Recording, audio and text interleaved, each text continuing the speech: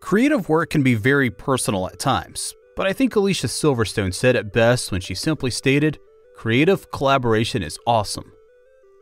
Of course, in many cases, the more people you add to a project, the more complicated it can become. But it's often worth it. There's so much to be gained from collaboration. There's so much to learn from. There's so much that you see solutions that others could find that you would never think of. Like the times that I've written myself into a corner in a scene and then had my co-creators be like, no, it's okay. Here's an exit. Which one do we like better? Next, you'll hear how a creator and showrunner uses collaboration to make remarkable audio fiction and how they leverage crowdfunding to make it all work. My name is Stuart, and this is Audience, a Castos original series for podcasters in the pursuit of producing better shows and uncovering the business that powers audio creators.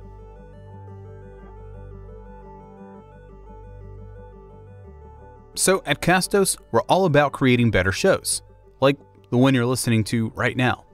Hopefully you think it's pretty good. In addition to our suite of tools designed to make your podcasting process better and easier, we also help others produce their podcasts. That's right, you can work with a team of talented professionals to create a show. If you're interested, email us at hello@castos.com or click on the link in the show notes. I've always been the one in the group project to do everything. I was also the only English education major in my cohort who didn't get excited for creative writing classes when I had to take them. It wasn't that my creative writing classmates would give feedback that was hard to stomach. It was that their feedback sucked. There were never enough specifics, or if there were specifics, it was always about their personal taste versus why something does or doesn't work. I had this idea in my head that I worked best alone, no matter what kind of project I was working on. The problem was that I actually don't. That's a monologue from Will Williams and their audio documentary, Scoring Magic. It's about the making of a fictional podcast called Valence. It's pretty layered and a little bit complicated, but it all falls under the same umbrella of Hug House Productions, a collective that focuses on spotlighting stories by and about marginalized groups. Will is the CEO of Hug House Productions and the showrunner for Valence. They also head up communications and community at Apollo Podcast, an app dedicated to audio fiction, and they've also written about and covered fiction podcasts at Discover Pods. Valence is very personal to Will. It was born partially from unique experiences in Flagstaff, Arizona, which Will describes vividly later on, as well as some pretty scary encounters like online stalking. But projects that are personal to creators can also be very collaborative. Valence is the story of a person trying to overcome that internal negative self-talk that they have learned from abuse and see it as not something that just applies to them and is being done to them, but is being done to everyone like them in the world, and trying to figure out how we move towards a world where people don't have to experience that, how to contribute on both an individual level and a communal level to get away from these systems that tell anybody that by nature of who they are, something is wrong with them. Would you say this is a sci-fi on some level? A bit. I think arguably sci-fi. I think I would call it urban fantasy. The lines really blur there. Okay. I think there's this tendency sometimes with audio dramas to just, again, because it's this infinite world now, the possibilities become endless, to completely go off the rails and just kind of make this really out of left field, big, crazy production. And that's cool. I'm not knocking that. Like that sort of escapism is fun, whether it's, film, television, audio, or whatever, but this feels pretty rooted to reality. And I think sometimes the tendency with dystopian stories is to kind of make it almost of this different world. It's very detached from us. This doesn't feel that way. I mean, we're talking, one of the central villains in your series is a tech mogul. Yes. Right? Well, I mean, I'm not gonna, we won't get into naming names, but sometimes that feels a little bit germane right now. Certainly. I'll say. Yeah, I I don't really have the escapism gene.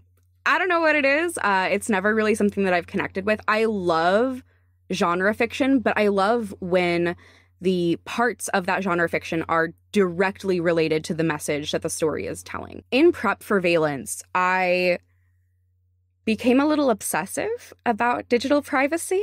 I, unfortunately, have had a lot of struggles with digital privacy. I am somebody who has been stalked before. I am also like a femme on the internet. So like that and like a trans femme on the, well, I'm a trans person who is femme on the internet, and that comes with a lot of danger.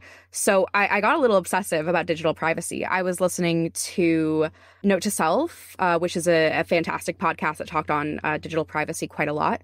I was reading lots of reports about things like Facebook content moderators and the lives that they have to live. I took a course on self-doxing, where you literally dox yourself to see where the holes in privacy are. And I'm also somebody who is very online and likes being myself online and likes having a personality online.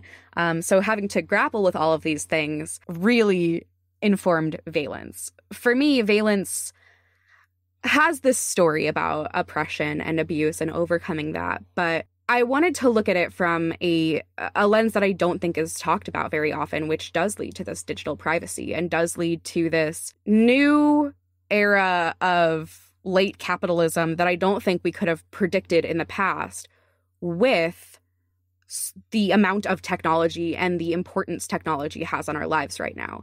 I'm a very pro-technology person. I love being on social media, but there's no doubt that a lot of these places have been built very specifically in ways that incentivize profit over like basic humanity. Well, first of all, I'm sorry you had all of that to deal with. That's really unfair and unpleasant. Thank you. It's not something I ever, am really forced like to think about or reckon with, and that's why I'm so glad that media like this exists, because then you see it maybe in a more human way than just reading about it. And I guess that sort of brings us to Hug House Productions. Yeah. You describe it as a podcast production collective that focuses on spotlighting stories about marginalized groups. Obviously, Valence is kind of front and center, but how did Hug House Productions come about? Oh, wow. So Hug House Productions has quite a story. Back when I started, back in I want to say 2016, when I was getting into writing about podcasts in a real way, I was on a Discord server for a podcast I really liked, and it was like an actual play tabletop podcast. And I found a bunch of people there I just really adored. And I was talking about the college town that I had lived in for 6 years, that I had just moved away from back down to Phoenix. And this college town, Flagstaff, Arizona, it is the weirdest place in the world. It is so weird. It is beautiful. It is a coniferous forest, so it's gorgeous.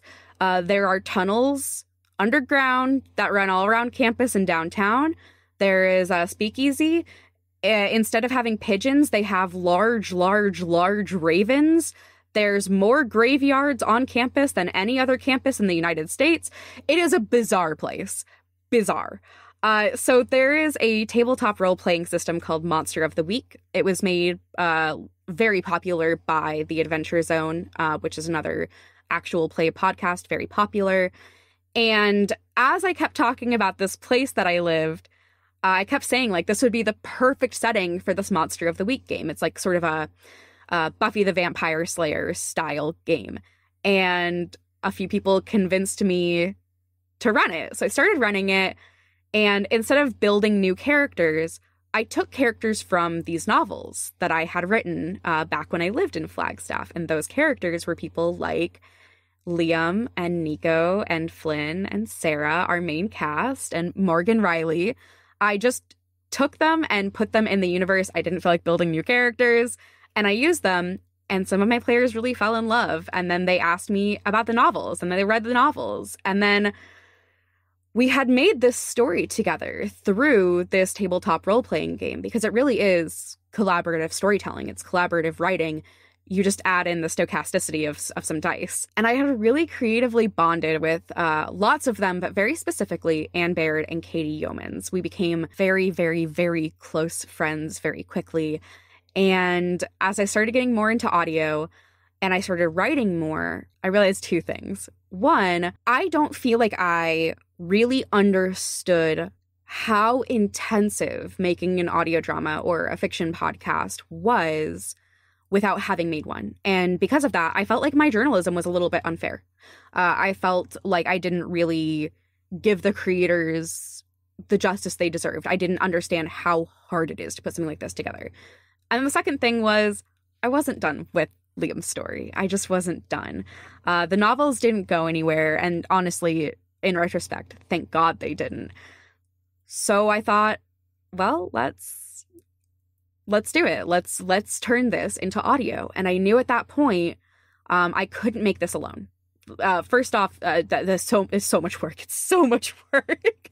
And second off, I needed accountability buddies, and I needed people who would tell me, like, either this is good or like this isn't working. I needed those. I needed the collaboration. I needed the other voices. So I reached out to Anne and Katie, and they were game. They jumped right on board. And we started working on it very shortly after. And now we're here in our final season. You've specifically chosen two styles of audio that are, by every account, some of the hardest to make. Valence and your other audio dramas. And I come from the world of, I make like my own audio documentaries like on the side. Right.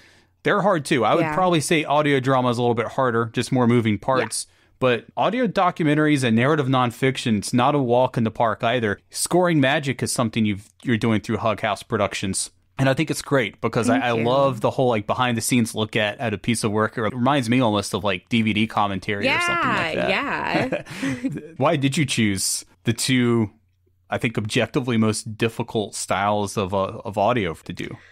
Yeah, that's a great question. I love a challenge. I think that's another gene I don't have. I really don't have like the easy way out gene.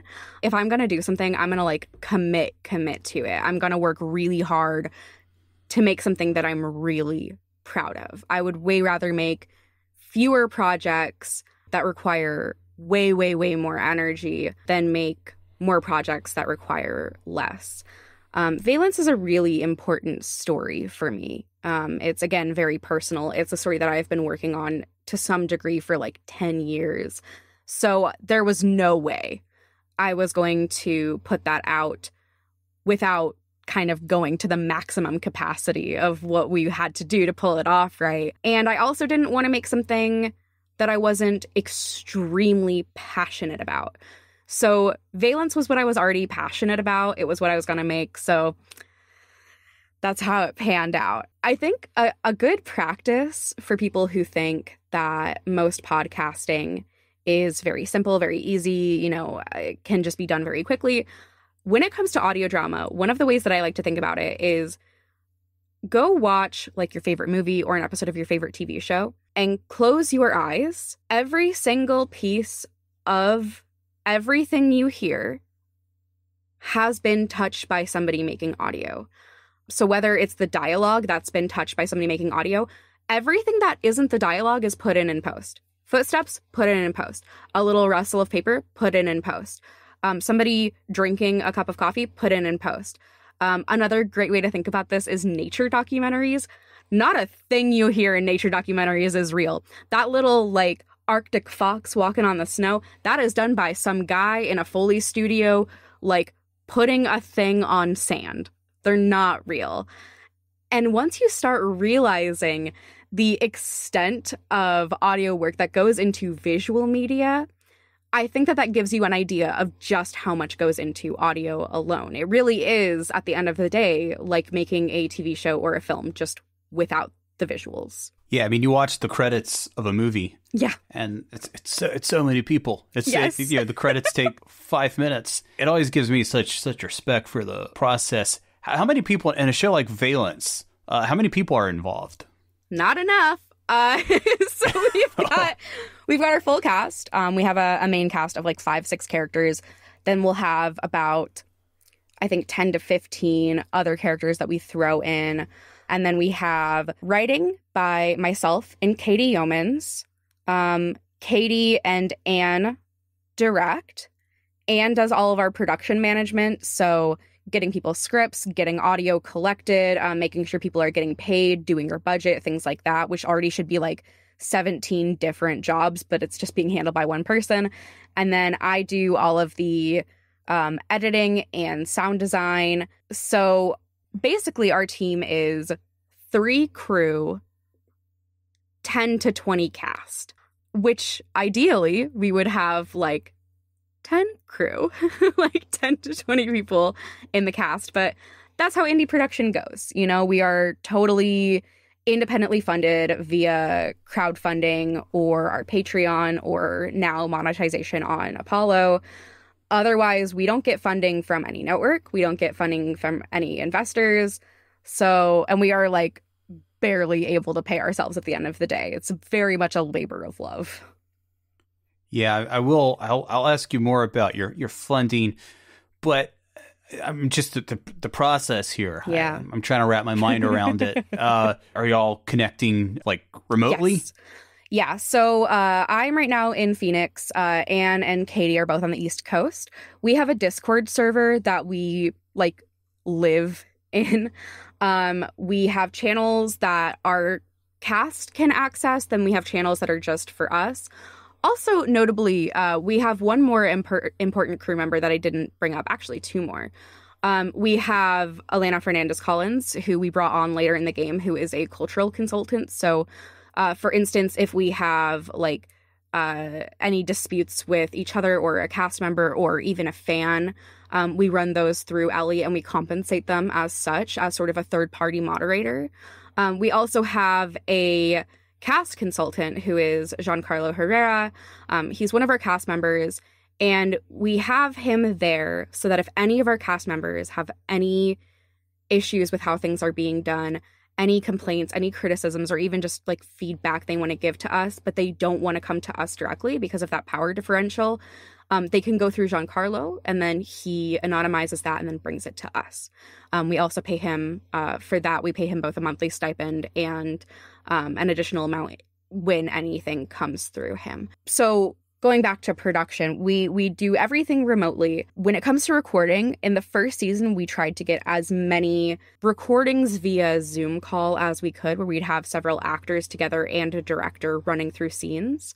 But our actors are really busy, and we respect that. So for season 3, we did everything asynchronously and remotely. So our actors could take their scripts on their own time and then get that audio back to us. So on top of that, we have bi-weekly Zoom meetings between just me, Anne, and Katie to make sure that everything is being done, to make sure that all of our to-dos are being cleared out and that production is moving smoothly.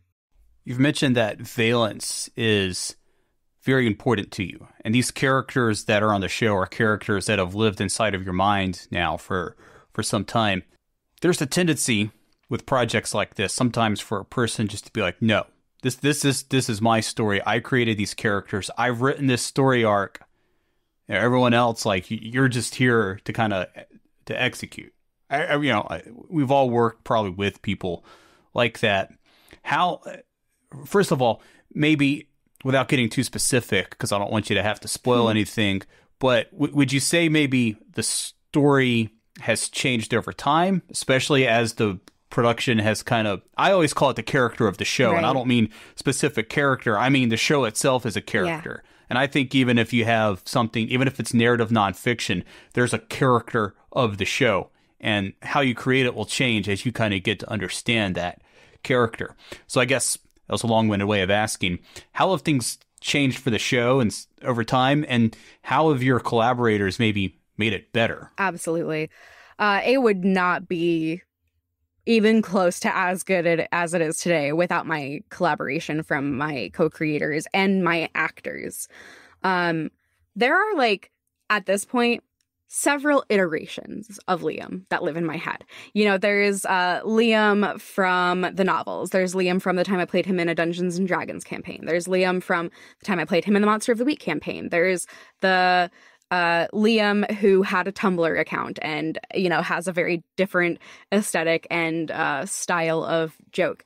So for me, the Valence version of Liam was just, he didn't override the other versions of Liam. So I could still be precious with some of those iterations that live in my head. But I wanted this Liam to grow in ways that I don't think I knew were possible by merit of living inside of my own head. I needed the Liam in my head who is a little bit static to be challenged by my co-creators and by other characters. I needed him to be the person that he needed to be, that he needed to become. But because I have such a, temporally locked version of Liam in my head, it was really hard to get from point A to point B. I knew how Liam was, and I knew where I wanted him to be. But getting him through that process, the Liam in my head, didn't want it. He didn't want to change. So I needed outside perspective there. Other ways, so many of the other characters have changed so radically from what they were on the page. Thinking, for instance, of Grace Chen, who in the novels existed for half of the first novel. And as we were writing the show, we were going to basically make Grace quit working with the other characters in the sort of organization they've put together. She was going to become so fed up with this very outside of the system, disrespect for the system method of work that she was going to leave. But we cast Katie Chin, and Katie Chin is so funny. She is so spectacular. And we just loved working with her so much that we were like, we can't get rid of her. And now she's lasted all the way through season 3. I think another huge change for a character is Flynn, who is the protagonist's best friend. I think it would have been very easy to allow him to always be the main character's best friend and not grow past that. But when we started getting the audio back from Caleb Del Rio, who is just, again, an astounding actor, an incredible improviser as well. I think most of his best lines have not come from the writers. They've come from Caleb. He gave such tenderness and such nuance and such subtlety to this character that it was so clear that both Flynn and Caleb deserved more to chew on. Season 3, one of my favorite things about it is that I finally gave Caleb a monologue to work with, and we really emphasized his character arc.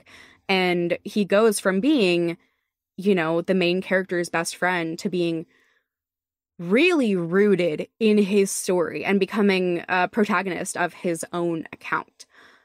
None of any of this would have happened without the rest of my cast and crew. Could I have written a version of Valence that was fine and serviceable and got the point across? Absolutely. Would I have been able to have this nuance, this real appreciation and love of all of these characters in new and different ways and have them challenged in ways that they needed to be challenged without them? Absolutely not. I read somewhere about Breaking Bad, which a lot of people consider the greatest TV drama ever written, that they were going to kill off the Jesse Pinkman character sometime in the second season. Oh, that would have sucked. And can you imagine? Right? Can you imagine? Can you imagine the rest of that series without him? No, absolutely not. Yeah, I think of an experience, something I'm actually in real time, at least at the time of this recording, that I'm experiencing for my own series, Obscure Ball, which is a sports storytelling podcast. Every episode's like a little mini audio documentary. I hired a voice actor to read some newspaper clippings from 1904 to kind of add something to the experience. And this is a person I've been collaborating with now in various capacities for a decade. And I didn't really give them much direction because I find I'm always just really curious what they're going to send back to me. And all this time that we worked together, it was almost the first time I would have asked for revisions from them, because the first time I heard it, I really did not like it. But I waited another 24 hours and listened to it. And then I said, whether they meant to do it or not, they actually just made my job easier, because the plan was to break up the monologue into 6 different parts and sprinkle it throughout the narrative. Right. And I'd been kind of racking my brain. I'm like, because I'm not naturally a great writer. It really, like, every script I write's, five different drafts before I'm happy with it. And I mean, I was really killing myself trying to figure out how do I transition in and out of all these different monologues, both from writing and editing and sound design. And then I realized, well, the way they read it, it's one take. Yeah. Yep. It's one thing. And then I just, okay. So it's just a chapter. It's like a chapter break. All of which is to say, maybe that's a little self-indulgent way of saying sometimes we think our own ideas are the best, but sometimes, you get that someone who's not like living inside your own head, who's not as married to the project as you are. And you're like, oh, okay, yeah, actually that outside influence, even if this is like my project, is really, really helpful. Absolutely. It's so necessary. I don't really think that outside of like maybe poems, I don't think that most of what we see that is published and produced and is art that we love exists without incredible collaboration. Even, when we talk about like auteur theory and thinking like, oh, this is the singular vision of this one person. No, it's not. They didn't edit it. They didn't, they didn't do the sound work. They didn't do the cinematography, almost definitely. I really think that all great art is born from some collaboration. There's that Brian Regan joke about watching fishing on TV and there being like 30 names in the credits. Yeah, exactly. That's just two guys. It's just 2 guys fishing for an hour, but somehow they needed 30 people to make that. Your series, Scoring Magic, it's a behind-the-scenes look at Valence. So the audio drama we've been talking about, you made a documentary about the making of Valence, and that came from, I believe it was episode 3 of season 1, called Collaborations.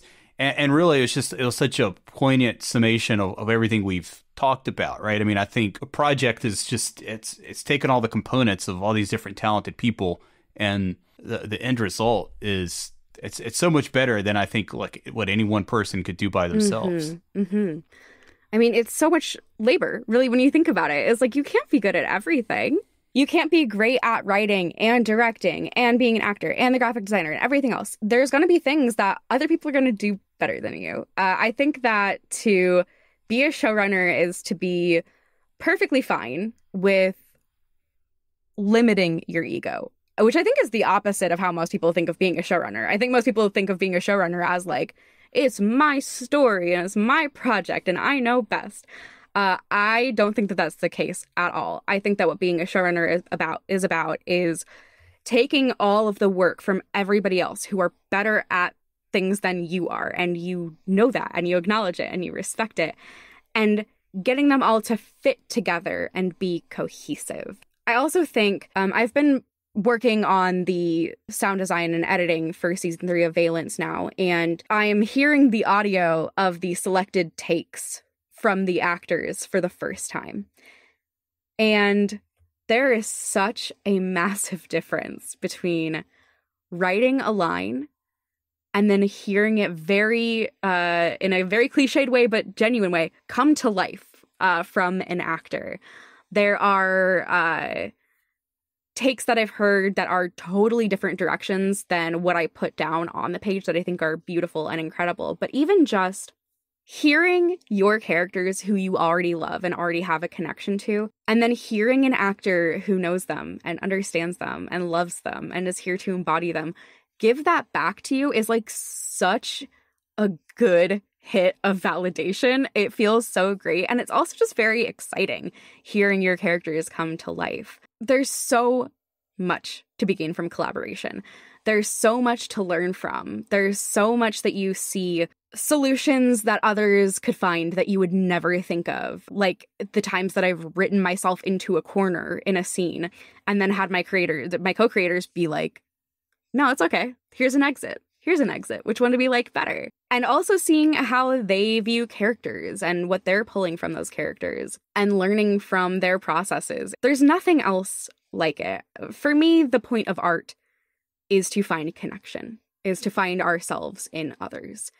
And bringing that into the production stage and the creation stage, for me, means that we have more voices going into the finished product, which means more ways to find each other in our audience and in the people who will eventually listen. You know, you mentioned the business side of things. I mean, your show is completely crowdfunded. Yep. You've done Indiegogo campaigns. What's that process been like for you guys? Oh, excruciating. You know? Yeah. Not fun. It's pretty awful. Crowdfunding campaigns are horrible. They take so much time and energy to even think up, like, first off, you have to budget. You have to have this nice, clean budget that you can present. That is stressful in itself because you're always wondering, like, are people going to yell at us for paying ourselves? Because that is currently something that is frowned upon, specifically in audio drama.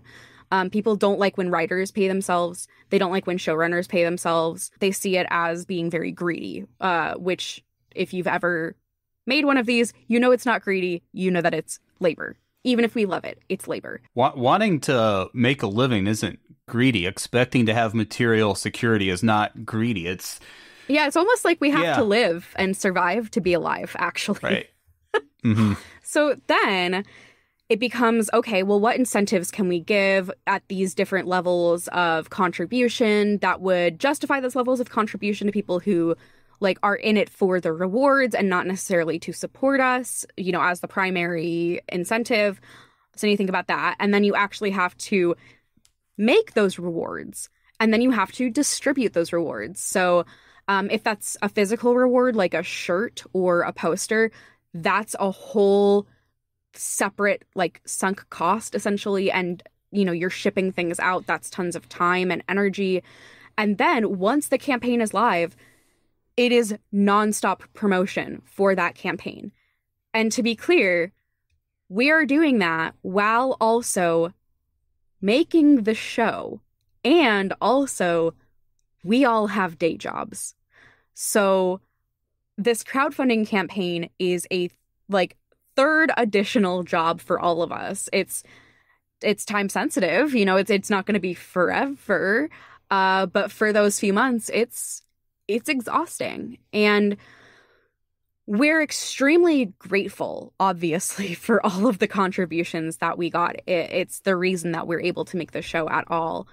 But it's frustrating that a crowdfunding campaign, in order to make the money that we need for the show that we are already creating, we have to take on such massive amounts of additional labor. And it also comes with a lot of emotions, you know, it's really stressful, it's really scary. There is a taboo against asking for money, and that is psychologically heavy. It weighs on us. And then there's also, you know, the panic of, what if we make $0? What if we only make $100? What are we going to do to pick up these pieces? Because we don't take volunteer work. We refuse. So then it becomes, you know, how are we going to pay our actors? It's going to be out of pocket. Should we take on additional jobs to fund this? Like, it's a lot. And at Hug House, you do offer, like, services too. You offer consultations. Mm-hmm. So I imagine that's one source of income, maybe does that offset your cost a little bit? A bit. It's not something that, you know, it's another thing where it's a real cost benefit analysis.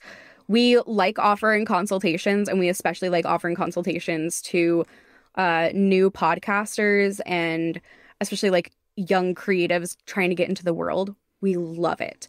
But it does take a lot of work, and depending on the client, you know, it can be something that is wonderful for us and very rewarding and does help cushion, you know, the need to crowdfund. We've honestly had quite a few clients who try to get much more out of us than what their consultation involves.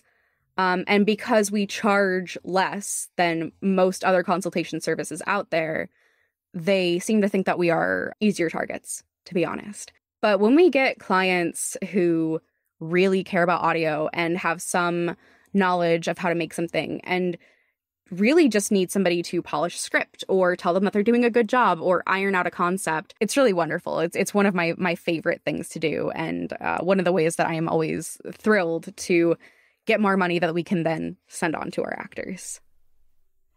Do you find that when you are asking people for money, that it's helpful to actually have something to show, like a proof of concept? I mean, because I do that for like my own work. I do a little bit of crowdfunding, and I always, at the top of the episode, I'm like, hey, listen, if you listen to this and you like it, I want to keep doing this. This is what we've got in store for you, and I can do it even better if you give if you pony up and give me more money.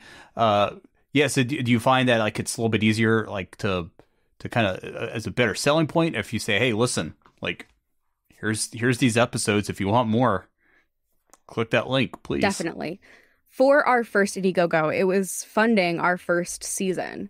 So we didn't really have any product to put out there. We did make a trailer though, and I think that helped quite a lot. I think having something, even like a trailer, even like a teaser that shows the quality that you hope to put out there and the energy that you hope to put out there, the vibe of your show, what it's going to be like, I think really makes people feel more comfortable supporting something that they don't really have any assurance will ever happen. And also, to be frank, I think that one of the things that led to us having a successful first season crowdfunding campaign with no real product yet is, one, I already have a bit of sway in the industry. I was already somebody who was pretty well known. I had a decent Twitter following.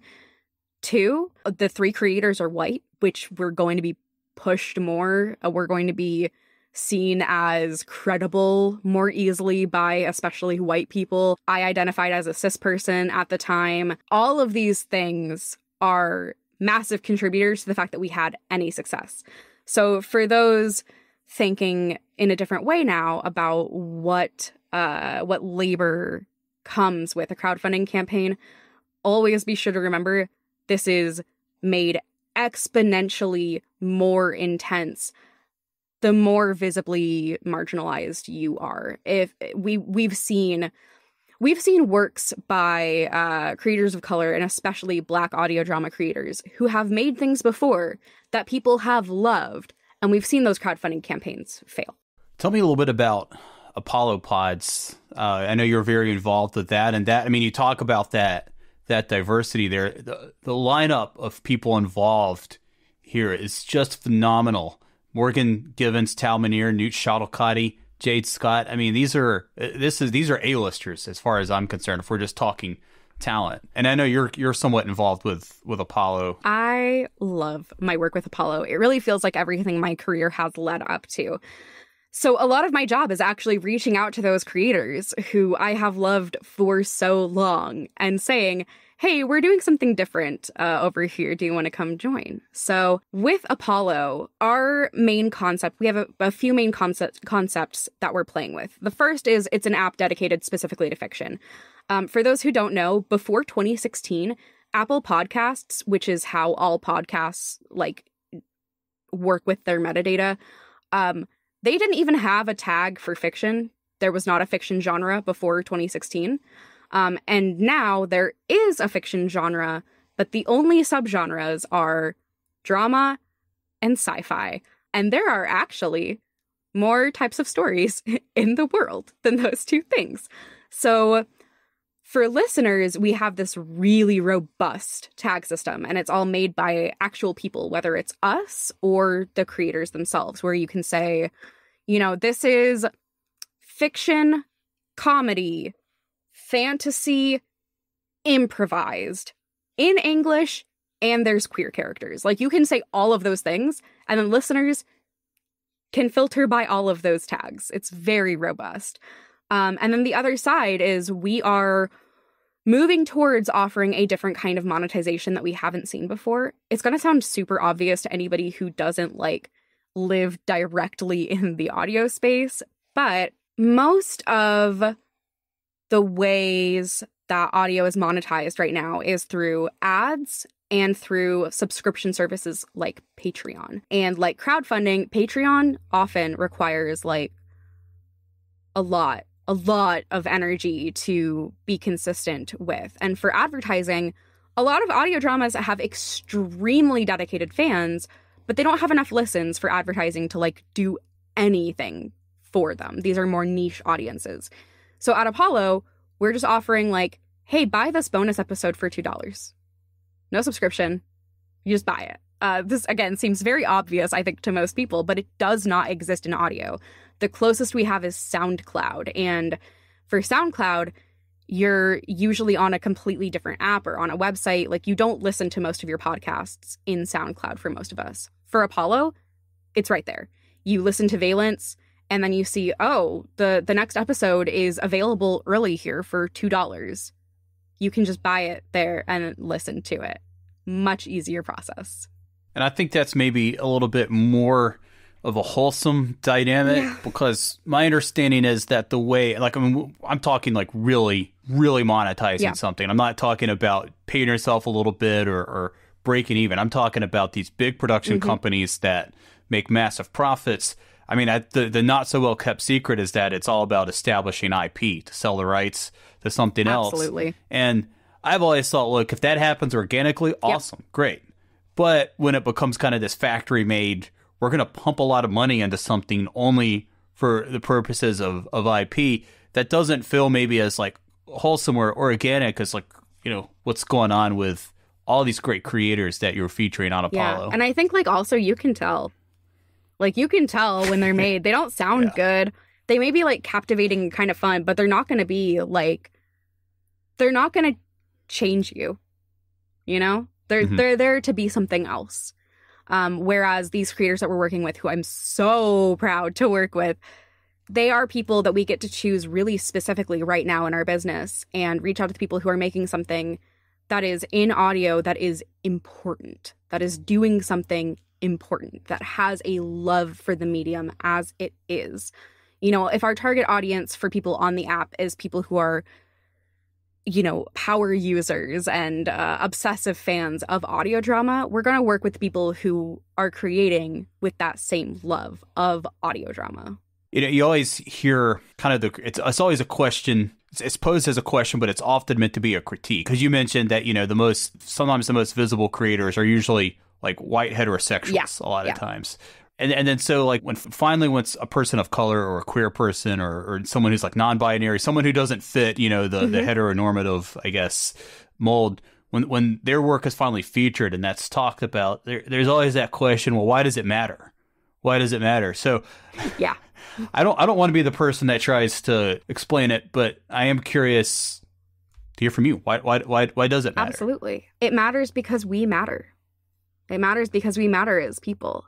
And that is not something that media that's made by other people ever conveys. People who, so I'm going to speak on behalf of being a non-binary person here specifically versus any other marginalized identity, because I can't speak from their perspectives.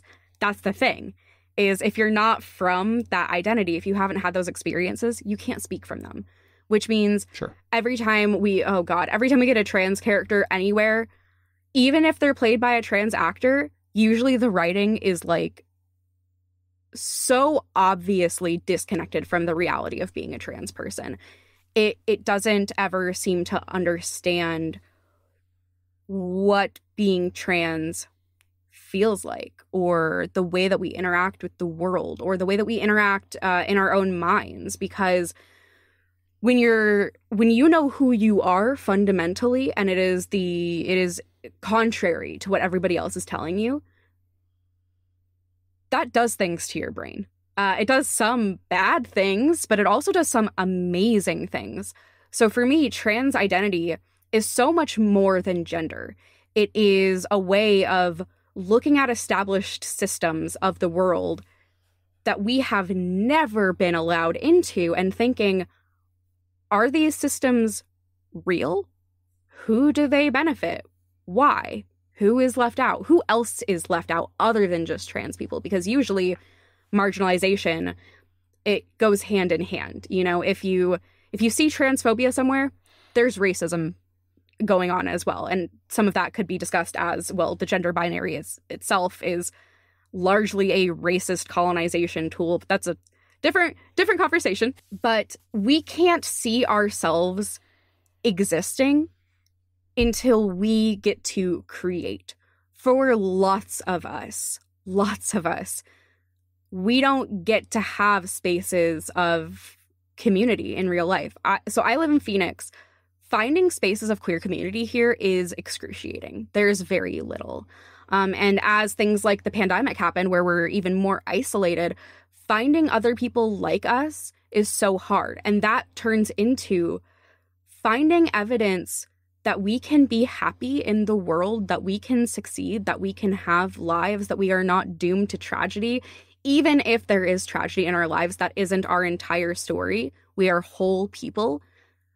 We don't get that unless we are making it. And that fucks you up, honestly. Like, it fucks you up. It's hard. It's hard to exist in a world that tells you that you don't exist. So when people say it doesn't matter, I say to them, I am so glad for you that you get to live in a body and a mind and a world where you don't have to think that this matters. That must be very nice. I appreciate you sharing that perspective with me. From your perspective, has that dynamic of representation in the media, has it gotten better, even if marginally?